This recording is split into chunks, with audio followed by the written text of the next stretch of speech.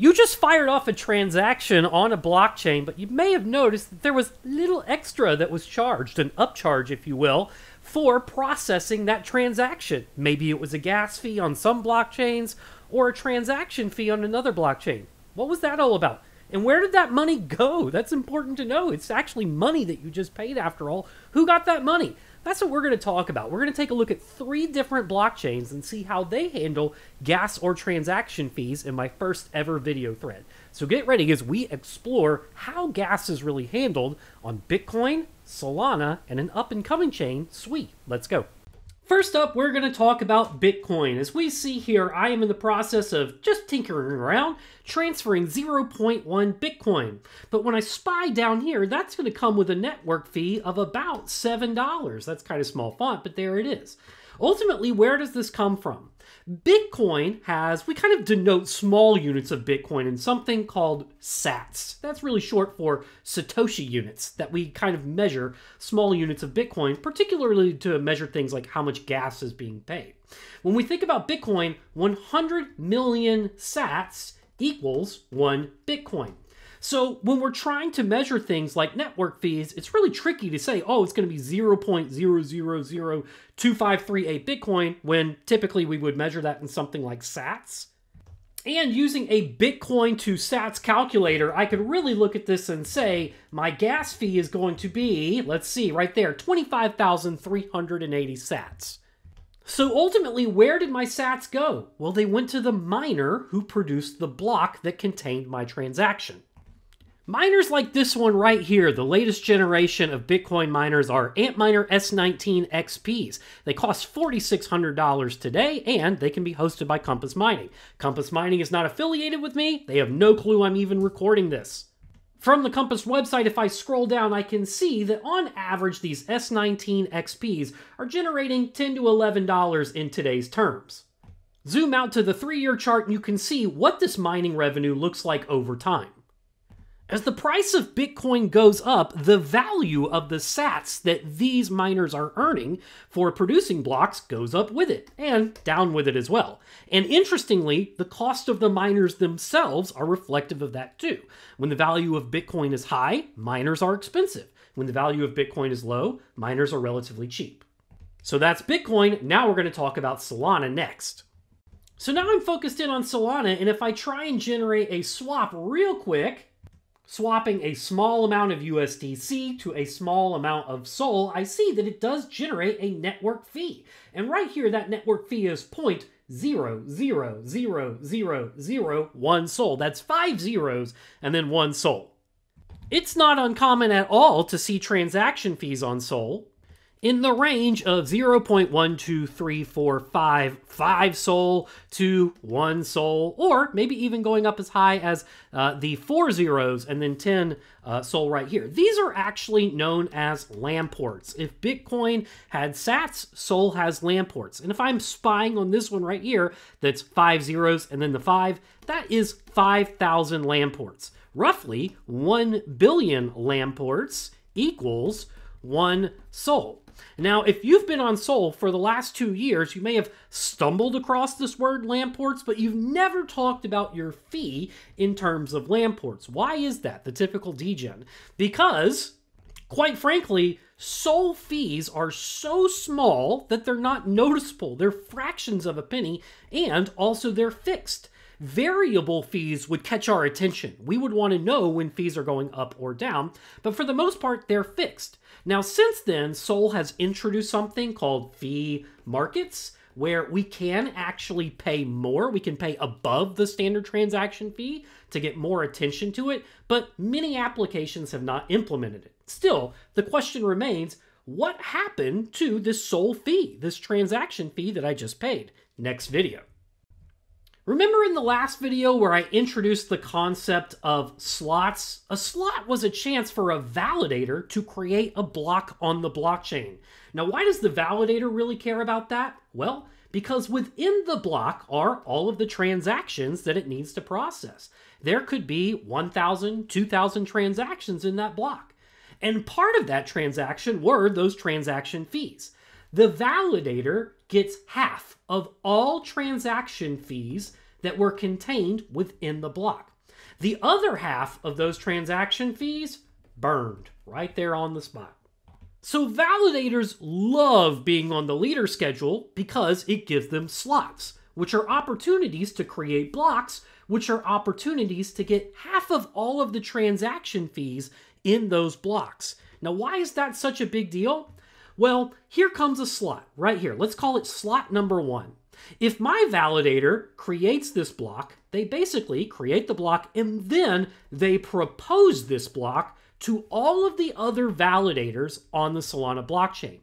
Those validators then vote on whether or not they agree that that's a good block. Once most of those votes have been tallied and it is confirmed that this is a good block, that's when the validator collects its payment and burns the rest. Here's the real kicker. The votes themselves that validators are voting on, those also cost a transaction fee. Wait, there's one more zero right there. With slot times of about 450 milliseconds, that means that a typical Solana validator is sending out a transaction fee at least 2 times per second, sometimes 3 times per second. Dig a little bit deeper in the next video. If you are a validator, a small validator that's not producing a lot of blocks, this is what your balance looks like right here, this chart. See? It's steadily going down as you burn these transaction fees just paying to vote. See this little bump right here? That was when they just created a block. So the goal for a lot of validators is to attract a huge amount of stake to their validator such that they produce so many blocks that it stops this downward trend of paying to vote on transactions. We'll take a look at Juicy Stake's chart now. Juicy Stake at the time of this recording has just about 712,000 SOL staked on it. As more SOL gets staked on my validator, I get more opportunities, or leader slots, to produce blocks on the blockchain. That's how this works. The more stake you have, that's basically signaling to Solana that you are a trustworthy validator and should be trusted to create more blocks on the blockchain. So with 712,000 SOL staked on my validator, let's see what my return is for producing blocks. Well, sure enough, my trend is mostly upward at this point, but we're looking at a 6-hour chart right here, and during the time that 6 hours has elapsed, I went from roughly 14.37 SOL to 14.49 SOL. So in a 6-hour period, I gained 0.12 SOL. If we extrapolate that out times a whole day, I'm going to earn about half a SOL a day running this validator and maintaining a level of 700,000 plus SOL staked on the node. So this breaks down what happens to your transaction fee whenever you pay on Solana. Now we'll take a look at an interesting one, and that's the up-and-coming blockchain Sui. Shifting gears to Sui, take a look here in a second. I just staked one Sui on Sui's testnet to the Juicy Stake validator. Like I announced yesterday, we are honored to be one of the roughly 90 validators selected out of all of the applicants in the world to be a testnet validator for Sui. I see here that I have gas fees in play. Let's view the breakdown of those gas fees on the Testnet Explorer.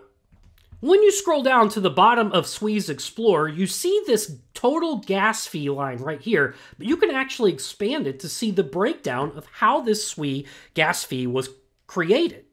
Gas fees in Sui are measured in MIST. MIST is something that you're going to want to get comfortable seeing if you plan on working with Sui. Just like Lampert's were to Sol, 1 billion MIST equals 1 Sui. Got to spell that correctly though. The gas calculation itself is broken down in 3 pieces. The reference gas price right here of 1,000 MIST, this is set by the validators every single day.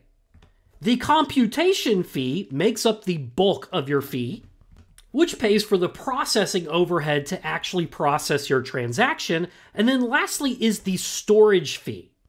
So this still leaves the question of who gets the fee. Well, in the next video, we're going to break it down, and trust me, it's going to be worth your wait. So here's how I'm going to look at how the gas fees are handled here. If I group the gas price and computation fee together, we're looking at roughly 1,001,000 missed in play here. If I group the storage fee and storage rebate together and I do a little bit of rounding, we're looking at roughly 18,000 missed in play here. This is where it gets really fascinating. This gas chunk right here is primarily, are you ready for this? Going to be given to the stakers. That's right, anyone out there who is staking their SWI are going to collect income from that stake SWI in a couple different ways. The first is they're going to get stake subsidies. This is like you're used to doing on any other proof-of-stake blockchain, where the protocol emits a certain amount of SWI to reward the people for staking.